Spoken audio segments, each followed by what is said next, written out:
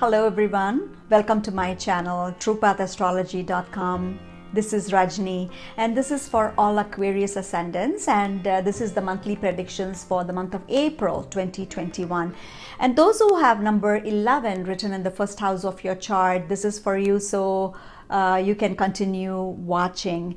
This reading is actually based on general transits of the planets, and you see transits will show just the general results, but if you want more accurate and specific reading, you should check your birth chart and see how the transits are affecting you in particular, and that way you will be able to get an accurate prediction based on your birth chart for yourself, and you will know what promise does your birth chart have for you for the month of April. So for that, please visit my website truepathastrology.com or contact me via email mentioned below for a specific astrological consultation based on your birth chart. Now let us quickly go ahead and see what is in store for you in the month of April. Now Saturn is in its own house in the 12th house of the chart, sitting with Jupiter. Now you must watch for expenses that may be beyond what you budgeted this month. And Saturn is a planet of, we can say, restriction. Now 12th house also denotes loss and expenses, and a career change is possible for some of you, as Saturn in the 12th can give these kinds of results.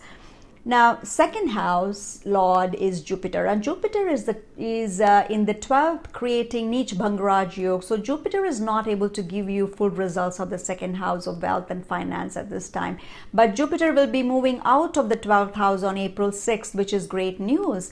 Here in the Ascendant, Jupiter will be free to give you its full results after April 6th. Good in terms of finance, wealth, any problems you had with property or home or vehicle could get resolved after April 6th. Now in the second house, you have three planets sitting, Sun, Mercury and Venus. Venus is exalted here, great for finance until April 10th. Now after April 10th, you may see a bit of dip in the financial situation, but nothing bad. After April 14th, Sun will move into the sign of Aries, and Sun will be exalted here, and you will be courageous and you will be able to put in your best efforts at this time, and short distance travels is a possibility for some of you as well. Now Mercury will be in the second house and will move into the third house on April 16th. You will be great at writing, your communication will be excellent. Overall, great results from Mercury for you. Now fourth house ruled by Taurus. Mars and Rahu together are forming Angarak Yoga, but April 13th, Mars will be moving into the fifth house, so watch out for some arguments with family members at this time, and some of you will find a dip in your happiness in your home environment as well. But after mid-April, you should see a great improvement and you will find yourself more relaxed and happier at home. Now fifth house. Fifth house is ruled by Mercury. When Mars comes into the fifth house, Mars is not that great in the fifth house. It can make you feel a bit lonely. Students will find this period good for their study matters, and those in sports actually will excel at this time.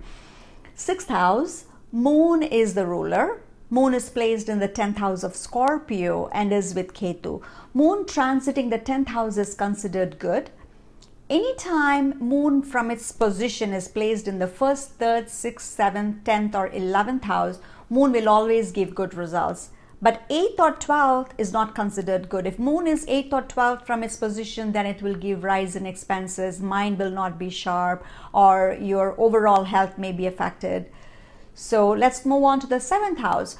7th house is ruled by Sun. Watch out for your ego with your spouse or partner this month. Make a decision to let go of minor arguments and give in if you can.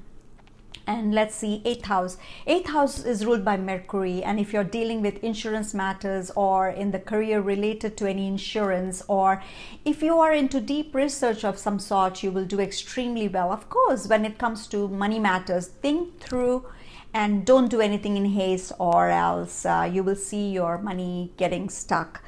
Let's move on to the 9th house. 9th house is ruled by Venus. 9th house is a house of luck and fortune.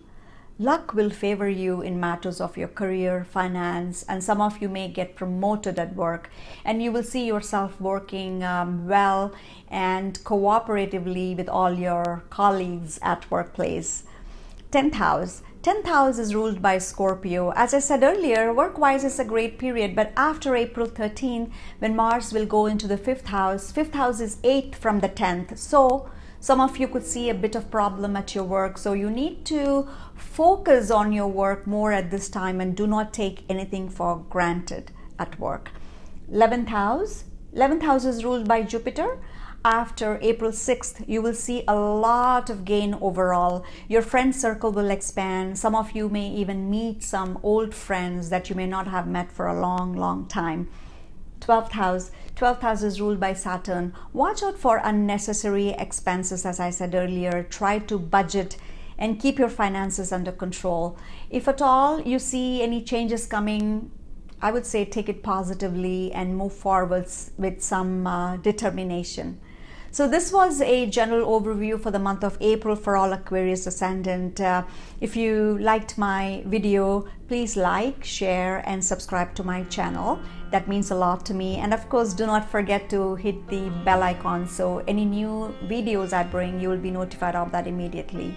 Thank you very much for watching.